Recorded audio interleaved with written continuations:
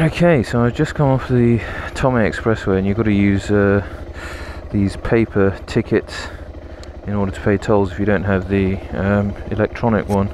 Apparently they do take credit card. I was a bit worried initially because Japan is quite a cash-based country, but I guess we'll find out. I wish I had some kind of paper clip here. Shit. Konnichiwa. Sorry? Okay, that went okay. Language barrier, all I know is konnichiwa, arigatou gozaimashita, which is thank you. I have no clue how much it costs though. Let's just have a quick look now. 1,150 yen, I think about £6. So kind of like paying the congestion charge, I guess. So next I have to go to Odawara, which is a bit further down, close to the coast, straight up ahead. Not sure what I'm going on.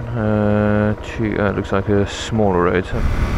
Oh, just look at that spectacular scenery. I mean, that is just unbelievable. That's the area I'm going up to after I've had a spot of lunch. I haven't actually looked for a ramen place yet.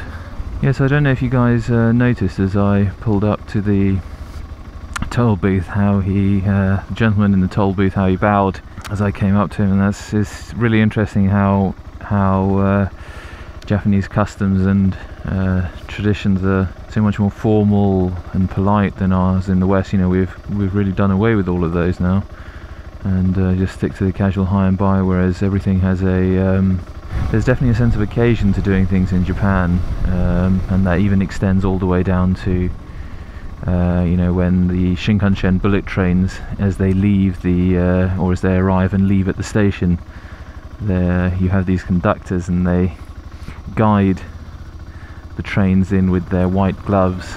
You know, it's a great sense of pride, the Shinkansen system, to the Japanese, because in terms of a technological feat it's quite spectacular.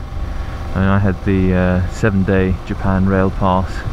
Costs around, I think, £160 at the moment, and you can just literally just shoot around the country, hop on a train. It's like the ultimate travel card, and I think it's really definitely a must if you ever do come to Japan, that just get yourself one of those Japan rail passes and just go around the country, because you can turn up at the station at the drop of a sake glass and get on a train and go somewhere else within a day and somewhere within the country. Yeah, so I don't know if you can see up ahead, the destination up there is Odawara.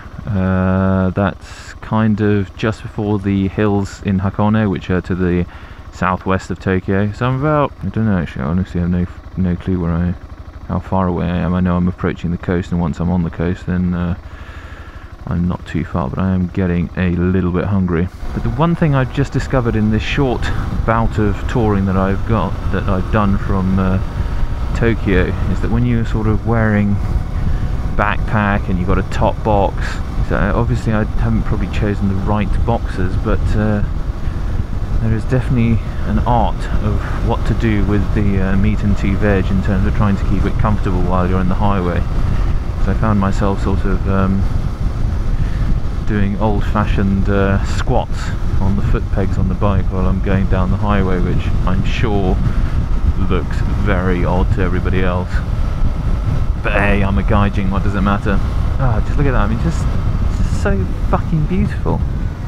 If you've never been to Japan or are interested in going to Japan and you ride a motorbike, is that what the steps that you kind of need to take in order to ride as a foreigner here, or as Japanese say, gaijin, which means foreigner. I mean, some people say it's a bit offensive, but you know, what the hell, I think it's quite a cool word. If you're from the UK at least, you need to have an international driver's license, like a little paper booklet which is translated into, I don't know, probably about 5 or 6 languages, so you can use it around the world, and it's valid for about a year or so. It costs, I think, £5.50 at the post office, and you just have to fill out a form and you can get it there right on the spot. But in Japan you need this international driver's license, which is issued by the AA in order to drive here, and it really just has the translation into Japanese, and of course take your photo card and paper counterpart as well. Christ, I mean, I'm just looking in the mirror, I don't know if you can see that, but there's like mountains with every single different colour of leaf possible there. Okay, so we're in a place called Odawara, which I was just talking about earlier, which is about, well, it's on the coast, and probably maybe, I don't know, 50 kilometres from Tokyo. There's an entrance to a turnpike called the Toyo Tires turnpike. In Japan there's a lot of these sort of short-ish toll roads. I mean short, sort of 10-20 kilometre toll roads, which are basically scenic drives, and you can find them all around Japan. And the area I'm going to, which is near Mount Fuji, is onsen resort. Onsens are like sort of hot springs, baths, volcanic water that comes from the ground, and it supposedly has all kind of special healing, well, not healing powers, but you know, it's good relaxing stuff, just like a sauna is for us Finns. But anyway, yeah, so I'm going to be taking about 3 of these Skyline Roads. One is called as I just said, the Toyo Towers, which is the first one, and after that hopefully the Ashinoko Skyline, I think it's called, which goes by Lake Ashinko, I think it's called, and then the Hakone Skyline after that, and then the Pièce de Résistance in terms of this. Oh look, there we go, there goes the Shinkansen. I think that's the latest one, the N700. Took that one yesterday from Osaka. They just go blindingly fast, so fast that when you try and take a picture on your camera, that the refresh rate on the CCD isn't fast enough to actually get all of what you're trying to take a picture of in the same place, so you end up with this sort of slightly diagonal picture of the stuff in the foreground, and the stuff in the background is in pretty good focus. Right, shitter, I don't know. Straight ahead, I think I continue. Yeah, so the latest Shinkansen bullet trains, they go at, I think, around 270 to 300 kilometers an hour, getting off from about 170 to 200 miles an hour. So pretty quick stuff. They have completely separate terminals at each station. Yeah, so that's the area I'm going towards, Hakone, on Japan's Route 1. The blue routes, like you see over there, which have that shield, are normal roads, so that they don't have any tolls on them, unlike the expressways. The expressways are pretty expensive. I think they run at about 20 yen per kilometre, so it does add up when you start going long distances. And I was thinking about taking the highways all the way down, but like I said, no, I've hardly seen any of this part of Japan. It's hardly rural. The problem is that rural in Japan is, for us, is like urban, and even if you see it on the bullet train, you're just going way too fast to even notice it. Oh, but I gotta say, it's been about, what, 2 weeks since I last rode my bike, and just to get back on the bike now, it's like, it's freaking amazing. It's like, feel completely relaxed and just feel so fucking good.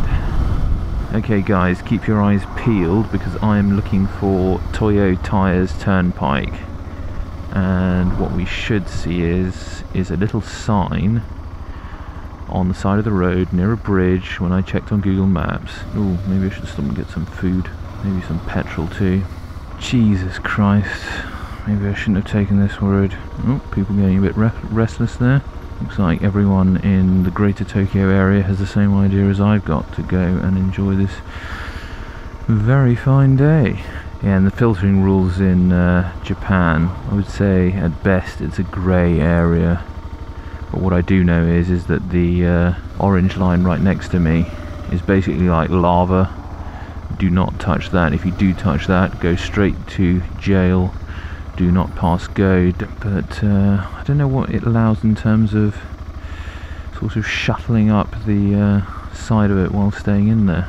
All the green signs basically mean that it's a expressway which has tolls, and blue signs are normal roads without tolls. So if in doubt and you don't want to go on the toll road, avoid green. Well, I have to say it is a little warm out today. It was snowing in Tokyo a week ago. Now it's about 20 degrees and about the surface of the sun underneath my leathers. And you do wonder sometimes, I mean, us motorcyclists must be idiots in the head. I mean, we're buying somebody else's skin, putting it on top of us, and then going out in the sunshine and making the most disgusting sweat soup. All part of the experience, I guess.